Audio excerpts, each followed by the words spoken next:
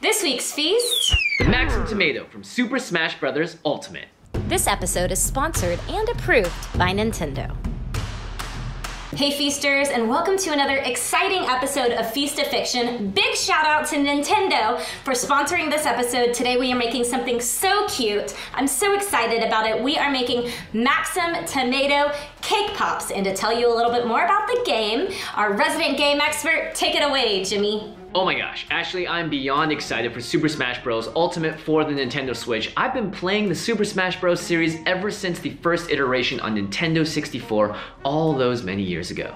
One of the most exciting things about Super Smash Bros. Ultimate for the Switch is that we have new fighters, new worlds, and every single fighter ever featured in the series. Ever. Did I say ever enough? That's right, there are over 70 characters featured in this game, which means that no matter what kind of player you are, you're gonna find one that appeals to you. The rules of Super Smash Bros. Are pretty simple. You're a fighter, there are other fighters, and it's up to you to be the last person or team standing. Super Smash Bros. Ultimate features new game modes, new fighters, new items, new attacks, and new ways to play and keep the battle raging on. Honestly, Ashley, one of my favorite memories growing up was booting up a copy of Super Smash Bros., getting everyone in the same room, and just going at it and just making some rivalries that have lasted years. For me personally, my favorite character in the game has to be Kirby. He was the first character I played back in Super Smash Bros. For the Nintendo 64, and I've been playing him every single iteration since, and I can't wait to bring him into battle again in Super Smash Bros. Ultimate. One of my favorite things about Kirby? Well, he can survive a lot, which means he has multiple jumps, inflating and puffing himself up above the battlefield. He has multiple ways to attack people from all angles,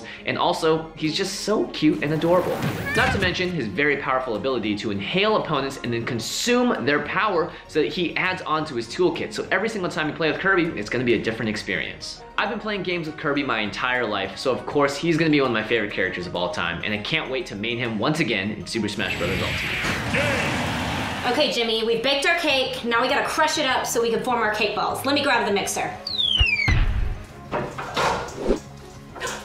Jimmy!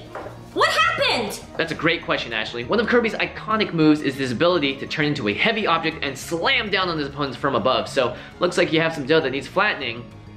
I think you know what to do.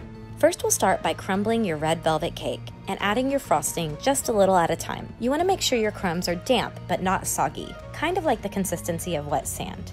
Next, start creating your cake balls by using a tablespoon. This will help you measure them equally and help shape them accordingly.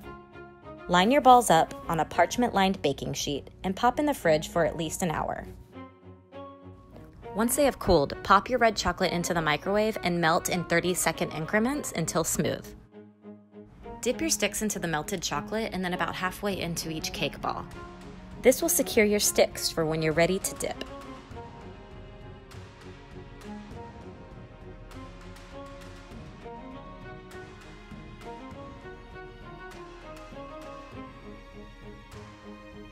Place in the fridge once more to harden. Next, let's create our fondant M's by rolling out a piece of black fondant and using the M stencil printed from the More Info box below. Cut around the M using a craft knife or a paring knife, but kids, make sure you have adult supervision while doing this step.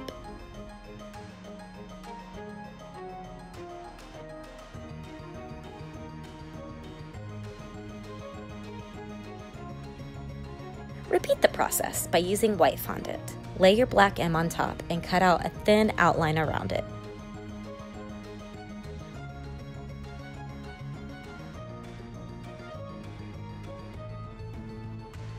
Next, let's create our leaves. Roll out green fondant and using a flower stamp, press and peel away the excess.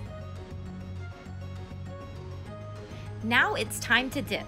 We melted red chocolate in the microwave and added a couple of tablespoons of coconut oil to get the right consistency. Dip your cake pops all the way in, pulling out slowly and doing a little swirling motion to let the excess drip. Then flip it over and let it rest on a foam block to harden. Once your pops have fully set, there's only one last thing to do. Finish it off by applying your M's and your leaves by gently pressing into your cake pop, and voila! You have made Kirby's favorite food, the cure to all the damage, and a way for those of us not living in the land of Super Smash Bros. To enjoy this delicious snack that will fully restore our hunger pains.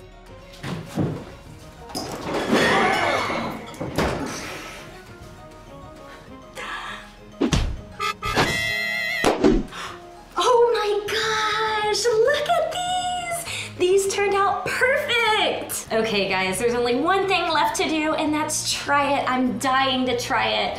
Sorry for you, Wim. We're gonna miss you on this one. Cheers.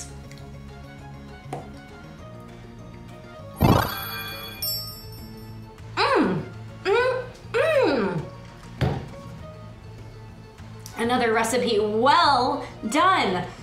Look, and it's perfect. The red velvet kind of makes it look like a tomato on the inside. It's totally on theme. We totally nailed this recipe, you guys. I just can't get enough.